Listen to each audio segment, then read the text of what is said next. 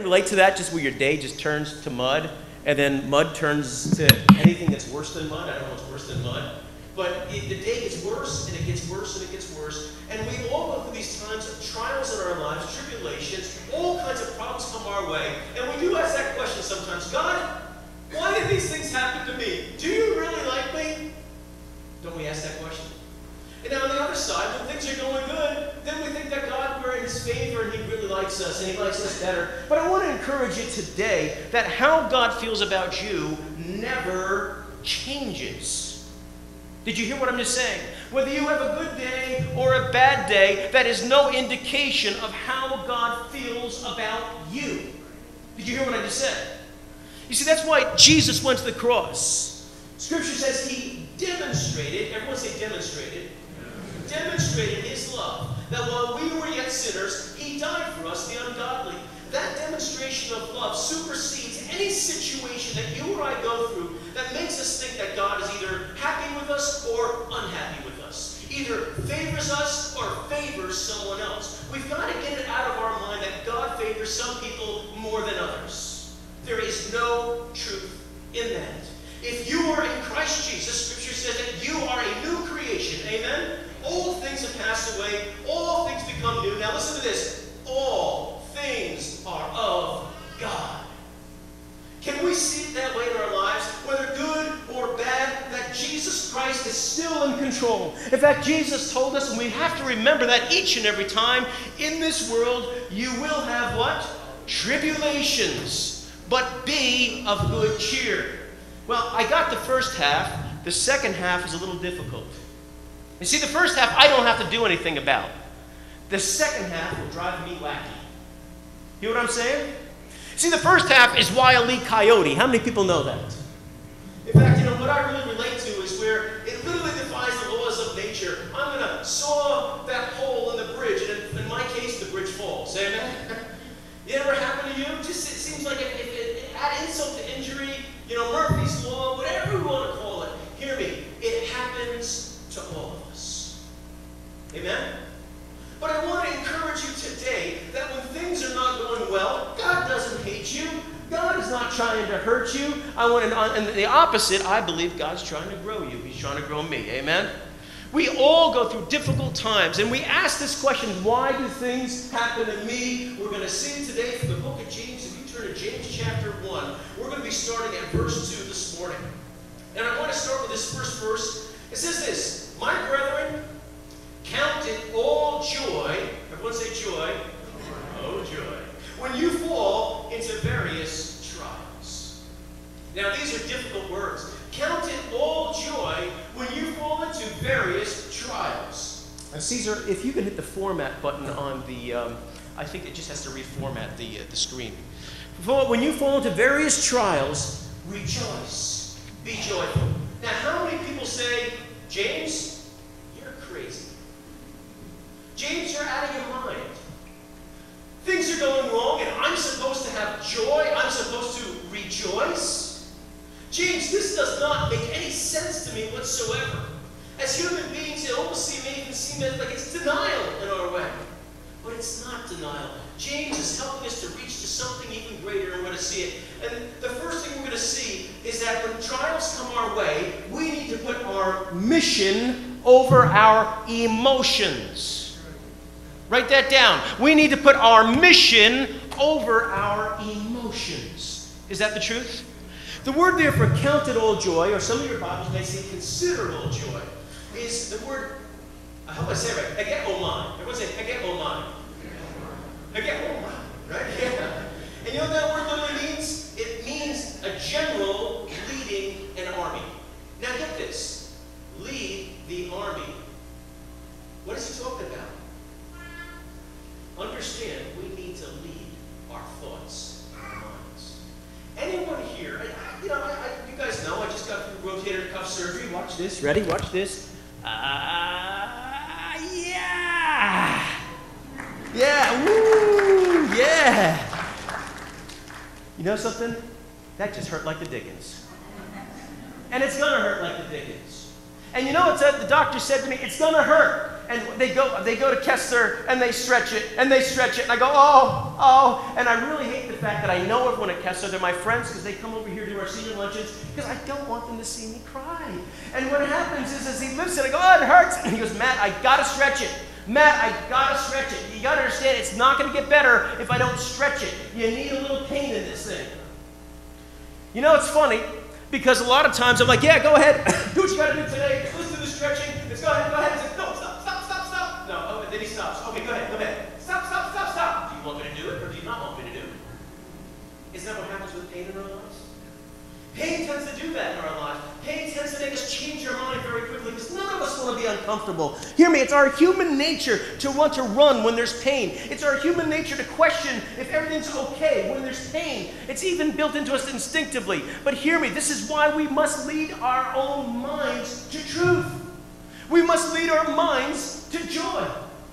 You see, joy is something that's it's so important for us to understand what it is. And it first starts with Jesus Christ, that he is our example of joy.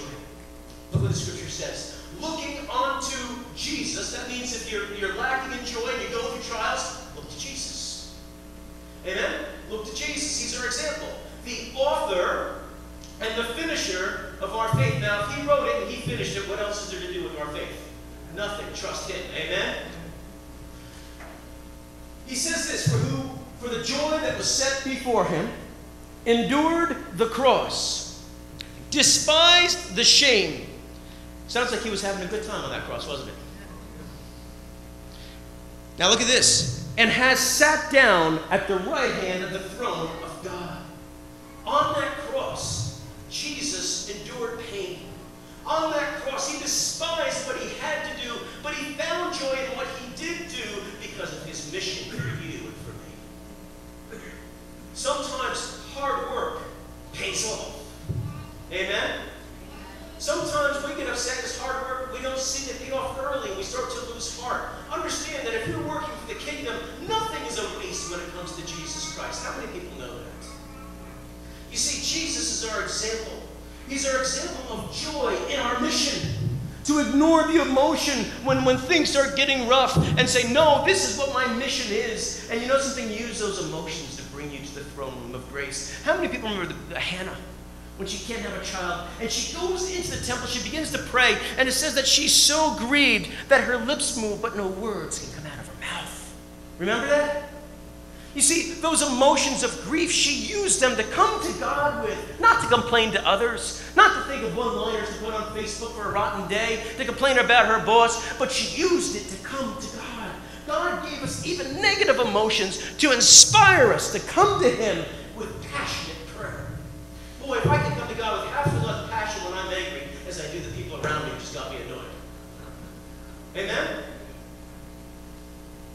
You know, I want you to know the one thing that Jesus said, this is so wonderful. He said this to Paul. Paul understood this. Paul was going through this horrible trial of life, and he had what he called a thorn in the flesh. We're not exactly sure what it was. Most people think it was his mother-in-law. Maybe, maybe not. I don't know. But the most important thing is this. After he prayed 3 seasons for God to change things, God said this, my grace is sufficient. Think about that. Now, how many people would say, God, your grace is sufficient is like getting underwear on Christmas. I know I need it, but I was really looking forward to something else. Amen? You see, look what he goes on to say here. For my power is perfected in weakness. You see, when trials come our way, one reason that we need to have joy, one is that we have a mission that we're completing for Jesus Christ. We don't want to forget that mission. And also, God is going to complete it through his power when we go through trials like these tests. How many people know that? You know, things go wrong sometimes. A few things went wrong this morning, and we start to get a little tense, and then we look at each other and we say, it's going to be a good day. God's going to do some great things here. Amen? How about when things start getting tense in your life? Do you say it's going to be a bad day, or do you say it's going to be a good day because God can work in my weakness? Amen? You know, also John 16:20, Jesus said this. He says, but your sorrow will be turned to joy. Jesus promises that. He will turn your sorrow and my sorrow into joy if we will wait patiently. Amen? So therefore, lead your mind and rejoice. Why? Because Jesus said it will be turned into joy. So you know something? We rejoice in advance, don't we? You see, joy many times we see it as an experience that God has to hit us with. Joy sometimes is a decision that we need to make and walk in ourselves. Did you hear what I said? Now, there are times, don't take me wrong, where God will slam us with unspeakable joy. And how many people have ever had that happen? I've had it happen in my life. But in many cases, if I'm waiting for that joy, I'll be waiting at the bus stop for quite a long time for a bus that's not going to come. You know why? Because God wants faith in my life. And when I decide to rejoice in difficult times, I am exercising my faith. Amen? We need to pursue joy. We need to lead our minds to joy. I love what Paul says in Philippians. He says, I rejoice and share my joy with all of you. Now he says what this joy is. Whatever things were gained to me, those things I've accounted loss for the sake of Christ. See, Paul's joy was the fact that in his trials, he had less affection for this world. He found God's grace in those trials, and he had greater affection for Jesus. And that became a source of joy for him. How many people say, those wonder years were long gone in my life? I every once in a while still meet someone who maybe in their 40s or 50s, my older brother Don, he never got out of the wonder of life. And I envy that so very much because he sees things with such wonder, even at 51 years old. And I think that is so cool. Went out the window a long time ago for me. But I'll tell you something. Sometimes the wonder of life has to get knocked. It is a beautiful world. Louis Armstrong was right. But how many people know it's a sinful world that's passing away? And God says, don't get too.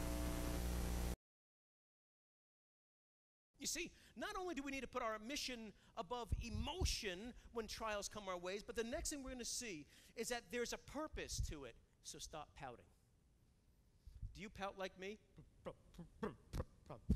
My mom used to say, go ahead, go stew in your own juices. Okay, I will. There's something sickeningly refreshing about stewing in your own juices, isn't there? Right? Pity party, right? There's something about having a pity party that feels sickeningly good to us, and we got to be careful that we don't entertain those feelings. Amen? Look what verse 3 says here.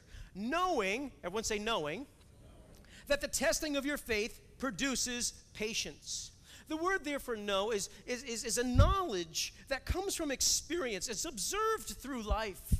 You see, early on, we trusted because Jesus said it. But you see, as time goes by, what we have to do is remember the things that Christ has done for us and say, how dare I not trust him now when he's brought me through all of this? Amen? You see, this is why Joseph could say to his brothers after they sold him into slavery and all the ups and downs of his life, he says, but as for you, you meant evil against me. But listen to Joseph, but God meant it, say it with me, for good. Look at this, there's a purpose. In order to bring about, that's all, folks. No wonder we're watching Looney Tunes this morning, amen? As it is this day, to save many. You see, Joseph, throughout his life, knew he had a purpose from the very beginning. God gave him a dream when he was a young man. How many people know, through the ups and downs, he had to hold on to that dream? God has given promises of redemption to you and me. We need to hold on to those promises. Yet from pit to palace, to prison, to pinnacle, Joseph saw God's faithfulness. And looking back over his life, when he had the ability to retaliate against his brothers, he said, no, and looking back, God has been faithful. God had a purpose. If this hadn't happened, we would have never saved God's people. So what's the trial you may be going through that you don't see a purpose in? Yet God has promised to redeem you. Maybe there are people who want to be saved. You say, these people on the job, what jerks they are. Absolutely, and they need Jesus Christ. So when are you going to get started? You see, we pout instead of finding our purpose. We spend time pouting. Do you pout as much as I do? Look, I'm not preaching to you. I'm preaching to myself today, amen? I am the king of pout. Watch me hold my breath. Right? I am the king of pout. But listen to what David says in the Psalms. You know how David's life was tried as Saul chased him for 12 to 13 years of his life. Think about that. He was told he'd be king, and now he's chased as a renegade for 12 to 13 years. How many people after 13 years would have given up on being king? Come on. How many people after 13 days would have given up on being king? Amen? But listen what David says looking back. I waited, what's that word say? Patiently for the Lord. And he inclined to me, and he heard my cry. God hears your cry. Amen? If it's a cry in faith. He brought me up out of the pit of destruction. God promises to take us out of destruction, save us from destruction, out of the miry clay, to get us out of this area where we're stuck. And he says this, he set my feet upon a rock onto firm foundation. That's what God wants to do in your life if you'll wait patiently. How many people say, I don't like those two words, wait and patient? Unless you're a doctor, patience are not a word that I really want to hear. Amen? There's no doubt about it. But you know, not only do we see this, that this is an experience that as we see God's faithfulness through life, we have to remind ourselves of the good thing that God has done and remind ourselves that no matter how long we wait, God will come through in this situation. That when we look back, we can say, yes, he has delivered me. Understand also, God will never test you further than you can handle. How many people know that? Now, you got to hear this. This is important. And you got to see it up on the screen right now. No temptation has overtaken you, but such as is common to man. Nobody knows the troubles I've seen. Nobody knows but Jesus. I'm sure Jesus wants to do this. We all have troubles. Forgive me. Get over it. We think my troubles are worse than your troubles. And you think your troubles are worse than my trouble. And we get into our trouble scar contest, don't we? Look at my scar. Right? You don't know nothing. I said this a long time ago. I haven't said it in years, but I want to say it to you now. When you tell people that they don't know what you're going through, you're telling them, hands off, don't help me. You're telling them that there's nothing they can do to help you. I share this illustration. I want to share it again. It's been a long time. But I remember when my children were very young, and my daughter Deanna was just a couple years old, and I was going through some real heavy-duty troubles while I was principaling the school in Livingston. There was a controversy that was going on that I found was trying me greatly. Now, some people say, well, unless you've been through it, you can't help anyone. Again, shoot that person, please, okay? Now, it helps to go through something that someone else is going through, doesn't it? It helps, I would say that, but you don't have to go through what they went through in order to minister to them. My daughter didn't know anything at 2 or 3 years old, what kind of problems there were. She didn't understand the complexities of the school and parents and kids. By the way, parents, your kids don't roll far from the tree. How many people know that too, right? Yeah. And so that's the problem, okay? But all I know is I came home from work and my daughter would put her arms around me. She'd give me a hug and say, Daddy, I love you. And you know something? That would melt my heart, and man, that made me feel like $1 million. My daughter didn't know what was going on. She didn't understand it. But guess what? She loved me. She expressed that love to me. You see, don't tell people you don't know what I'm going through. See, you cut off every line of help that you can get from anyone when you say, you don't know what I'm going through. You're telling people you can't help me. Isn't that the truth? Be careful of that. God has a purpose. We've got to learn how not to pout. Amen? God says he'll never tempt us beyond what we can bear without a way of escape. That's what he says. Now, how many people feel like the rubber band is ready to break? The rubber band is ready to break. The rubber band is ready to break. How many people feel that way? Right?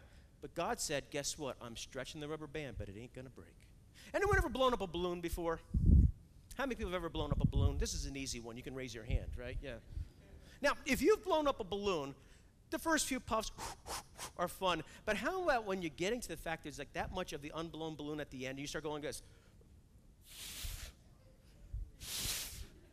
Anyone know what I'm talking about right now? Right. Now, I love those guys who work with balloons, the clowns who work with balloons. They're amazing. And one time I said, let me try that. So I blew it. First I'm all like, and then I tie it off, and I'm trying to twist. I'm going like this. Why? Because I don't want it to pop. You see,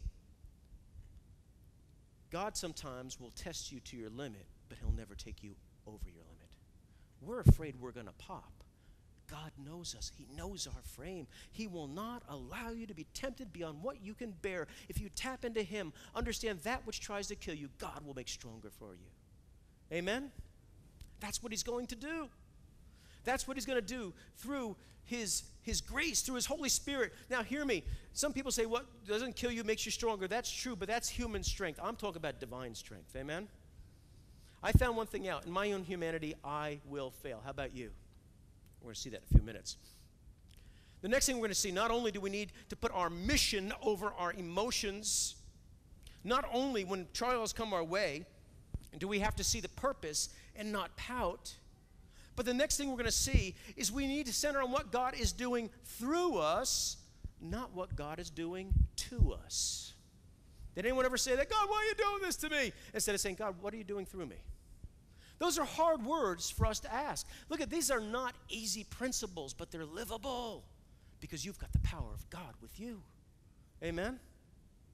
Look what it says in verse 4.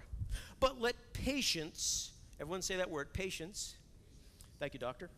Have its perfect work, that you may be perfect and complete, lacking nothing. When a trial comes, he says, let patience have its work. Another word for patience is the word endurance. Endurance. Now, this morning, I put on my right guard, high endurance. Amen? Because I wanted for you all to be happy today. Amen?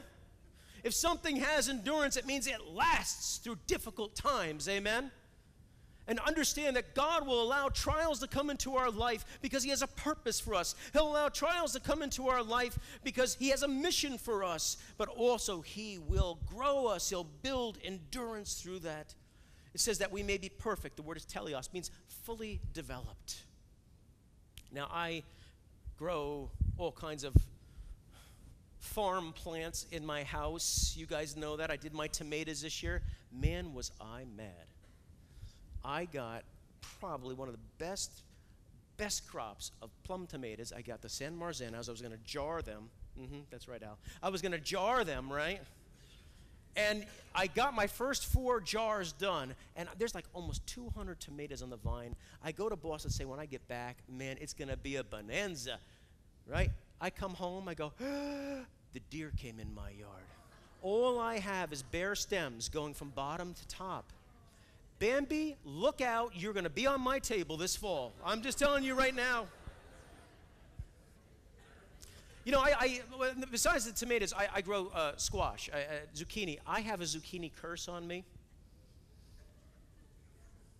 You may not believe in curses, but I believe in the zucchini curse. No matter where I've ever lived, I can't grow zucchini. Now, I can grow it, and I get these huge, I may have seen how huge the leaves get. And they get really rich, they get really full, right?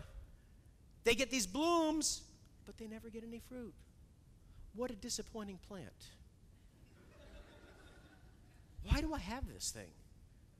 I'm going to probably rip them out of the ground when I get home. I got 1 zucchini all season. See, that plant was meant to prolifically make fruit. It didn't do it. It didn't produce to its fullest. And you know something? I'm ready to get rid of it. Didn't God say we need to bear fruit? Didn't he curse the fig tree when he saw it with a bunch of leaves? It was luscious, but there was no fruit. You see, God will use us through trials and tribulations to bring the fullness of his grace out of each and every one of us, that we can come to the fullness of the wholeness of what God wants for you and me. Trials will bring us there. It's difficult, though, isn't it? You see, a Christian who is unwilling to endure trials in a godly manner is just like a weightlifter or a bodybuilder who refuses to lift weights. Did you hear what I just said? A Christian who is unwilling to go through trials is like a bodybuilder who's unwilling to lift weights. We need these things in our lives. God has a prescription for us. Amen? I love what Scripture says in 1 Peter 5:10. How many people remember Peter? Jesus said to him, you're going to fail me, Peter. But he says, when you come back to me, he says, Satan has desired to sift you like wheat. But when you come back to me, he said, strengthen my brethren. You see, Jesus was going to use that to strengthen Peter. Peter didn't understand that. But that man who was strengthened, this is what he said. After you have suffered a little while. Did Peter suffer? No doubt about it. The God of all grace, who called you to his eternal glory in Christ, will himself perfect, confirm, strengthen, establish you. Let me say this again. You have it up on the board. It says that he himself, say it with me, will perfect, confirm, strengthen, and establish you. Will you perfect yourself? Will you strengthen yourself? No, God will do the work if we are submissive to him. He promises through his Holy Spirit to do so. But we must be willing participants in the divine plan of God in our lives. Amen? You see, instead of saying, God, what are you doing to me? We must say, God, what is it that you're trying to do through me? You know, 1 Peter 2:20, I've always loved this scripture. Probably because I got in a lot of trouble when I was a kid. But it says, what is there if when you sin and are harshly treated, you endure it with patience? You deserved it, right? But look at this. But if when you do what is right and suffer for it, if you patiently endure it, this finds favor with God. He says this, if you're suffering because you were a dope, that's your problem. But if you're suffering righteously speaking, and you're turning to God, God will bring growth into your life. Amen? He will. It's so difficult. We have to fight our human, we got to fight ourselves. And the reason we have to fight ourselves is because when pain comes, as we said before, all of our self-defense mechanisms kick in. Amen? We got to remember that there is a mission, and do not allow our emotions to take over. We got to remember there's a purpose, and we can't keep pouting. We have to remember that God is doing something through us, not just doing something to us.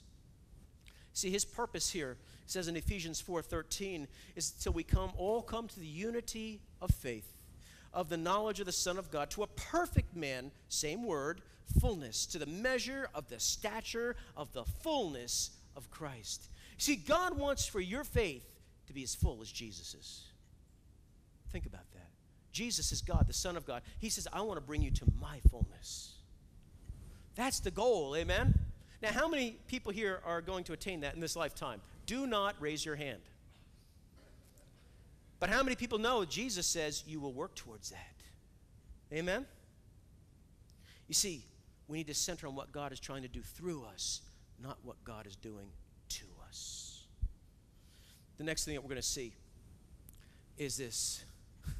When trials come your way, seek to be a wise man, not a wise guy. How many people know there's a difference, huh? When things go wrong, we can all become wise guys real quick, amen? We get negative, we criticize other people, but understand, we need to be people who consider to be wise men or wise women. Right? Look what verse 5 says. If any of you lacks wisdom, let him what?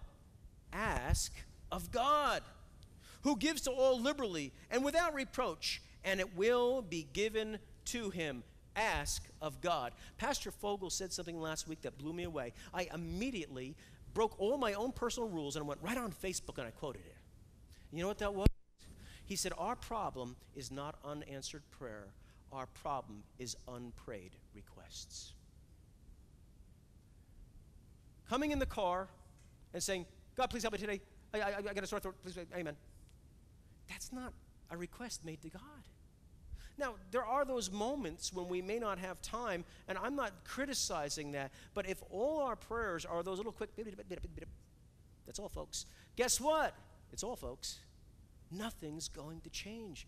We need to spend time on our knees with God. We need to spend time in his word. We need to spend time with him. When Paul says that I asked Jesus 3 times to take that thorn in the flesh, the word there that he says 3 times literally means 3 seasons of prayer. He's not just saying, God, please take it away. He didn't do it. God, please take it away. He didn't do it. He's talking about 3 seasons of prayer that he came to God. I encourage you in your life, practice prayer and fasting. There are times when we need to wait patiently on the Lord and we need to bring our requests to him more than just a quick little prayer. Amen? You know, God's wisdom is not man's wisdom. How many people know that? If any of you, Scripture says, lacks wisdom, now none of us want to admit it, but when things go wrong, we all demonstrate it. Amen? Let him ask of God, who gives to all what? Liberally. and without reproach, and it will be given to him. You see, I love this. You see, because when we go through troubles, don't we question God? Don't we question ourselves? Don't we question what we should be doing? I just want to know, God. I just want to know. Should I do this or should I not? God, I just want to know. And God says, faith, character. And there are times when we've got to wait upon the Lord, and we need to ask him for wisdom.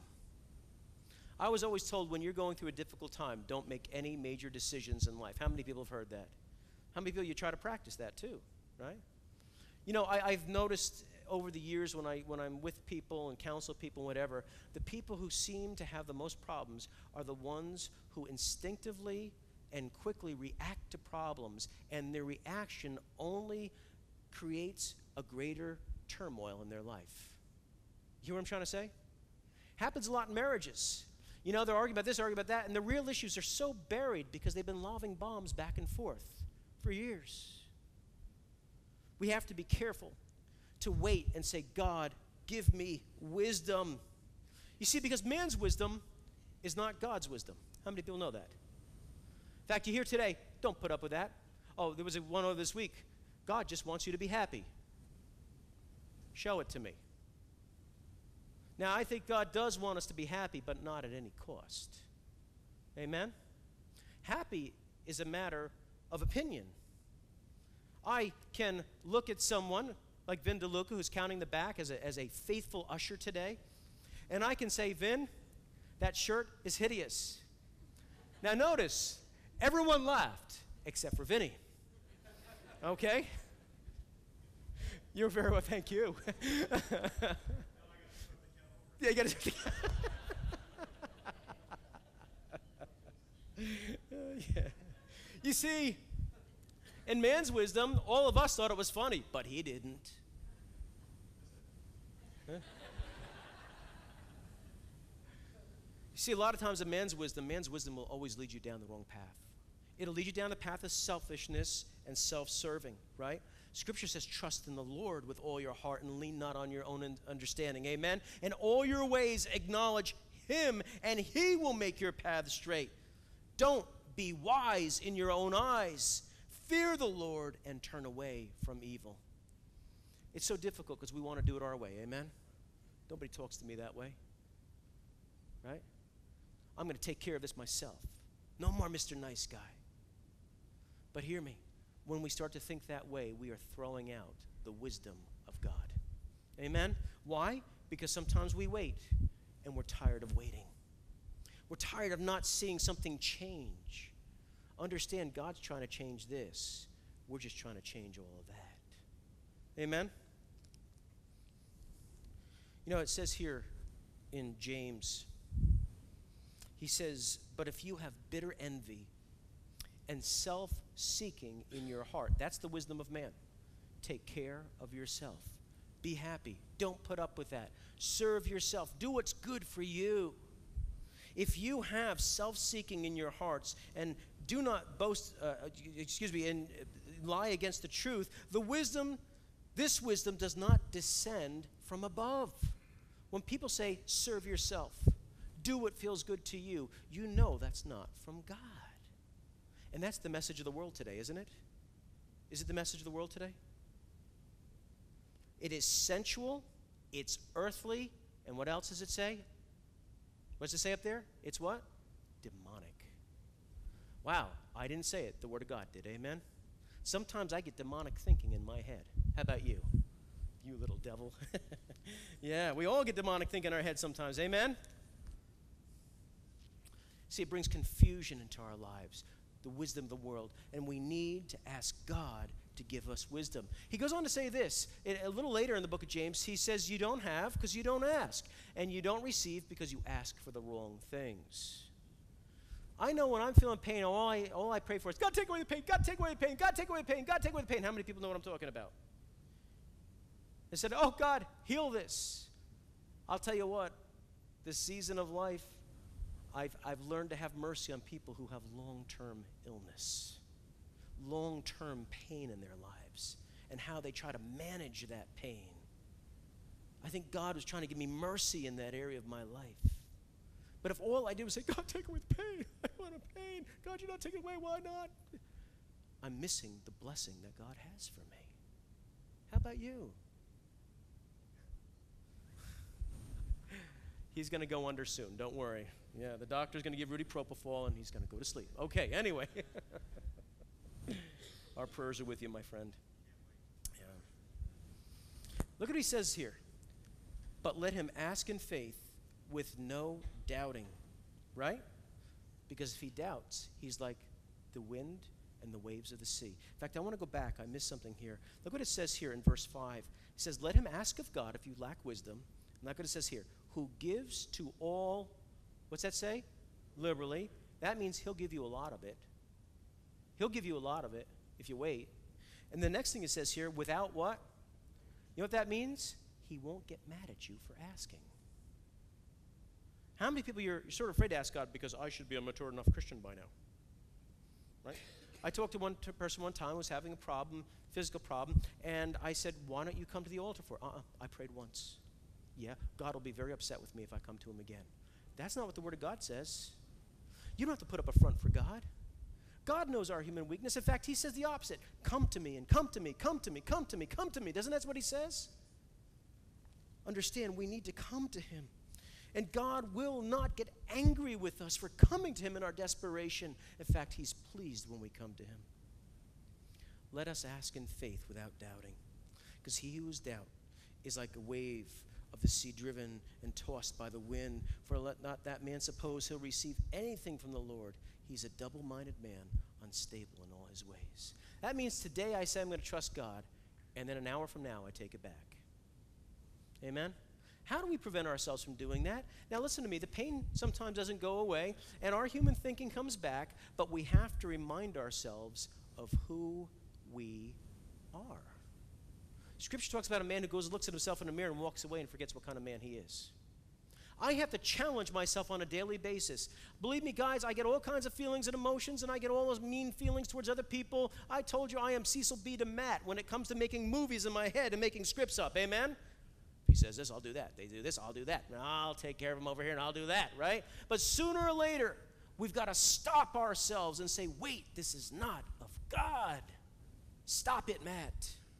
Don't let your heart, our wicked heart, speak to us. Let you speak to your wicked heart and tell it the truth. Amen? I got to tell my heart the truth sometimes because my heart will lie to me. Scripture says my heart's a liar. How many people know Scripture says the heart's a liar? The heart is deceitfully wicked above all things. Who can know it? Amen? And God will test the heart. He'll purposely allow us to go in situations where he'll show us the wickedness of our heart. Don't say, no, I'm a good person. God made me a good person. Well, guess what? Sin made you a bad person. Right? And the sooner we realize there's wickedness in our heart, the sooner we can be blessed of God. Amen? So when we go through trials, tribulations, we ask ourselves, why me? We got to remember there's a mission for us. Don't get caught up in our emotions. We got to remember there's a purpose, and we got to stop pouting. We got to center on what God is doing through us, not just what he's doing to us. We've got to seek to be wise men, not just wise guys. And the last thing we're going to see is when we go through difficult situations and God begins to work, brag about God, not yourself. Boast in the Lord, not yourself. I heard this a couple days ago. I'm so glad that God made me a strong person. I can endure anything. That person is in for an education I don't want to be around for. Amen?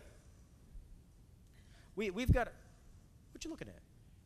Anyway, oh, okay. Look what this goes on to say here. And sometimes these scriptures are really misconstrued as to what they are. Verse 9, look at this. Let the lowly brother glory in his what? Exaltation. That means to be exalted. We'll see it in a minute. But the rich in his what? Humiliation. Because as a flower of the field he will pass away. I skipped to verse 11. So the rich man will also fade away in his pursuits. And we're going to see a little bit about the poor and the rich later on. You see, James is not blasting the rich. It's not wrong to have money. But the question is, what are you trusting in? Amen? He's talking here about the lowly brother. He glories. What's a lowly brother? When I saw this for the first time, I said, wow, that's pretty prideful. I'll glory in my exaltation. If I'm lowly, what am I exalted in? Nothing of myself. So what can I be exalted in? What God is doing in me. What God promised he would do in me. God took a nobody like Abraham and he made him a somebody. Amen? Understand what we as people who are lowly glory in is the exaltation of Christ in our lives. How he will lift us up. I'm not going to lift myself up. What God has done in his mercy for me, not how good I've been. That God, in his mercy and his kindness, has taken me out of the situation, not how clever I was to get out of it. You see, if I'm going to boast, I'm going to boast in the Lord. Amen? Now listen to me. Some of the greatest ideas I have ever had here at Mountaintop Church, Vinda Luke will tell you, they were mistakes. It's funny sometimes. I got to hear this. I guess every pastor goes through this. Someone will say, well, you know, as Pastor Matt always says, and they'll make some quote, and I'll go, I never said that. Well, take credit. Okay. Right? Be careful, because most of our best ideas tend to be mistakes. We fell into them. And if God did give you the gift of being a little bit more clever, use that cleverness humbly. Amen? Use it humbly. You see, Jesus said this in Matthew 5:3, blessed are the poor in spirit, for theirs is the kingdom of God. See, humility is the key. Amen? Humility is the key when we go through trials and tribulations. And understand that's the last thing I want to apply. You see, because when I'm going through trials and tribulations, I'm trying to protect myself. I'm trying to promote myself. How many people know that? And so I'll say prideful things, and I'll do things and push people away and moving people in front of me. How many people ever remember Lost in Space? I loved Lost in Space. Anyone?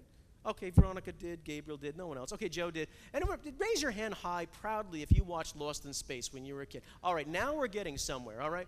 Now, I just want you to see this, because what would happen is these really cheesy aliens would come towards Dr. Smith, and the robot would go, morning, Will Robinson, morning, right? And then all of a sudden, Dr. Smith, Jermaine, come on up here for a minute.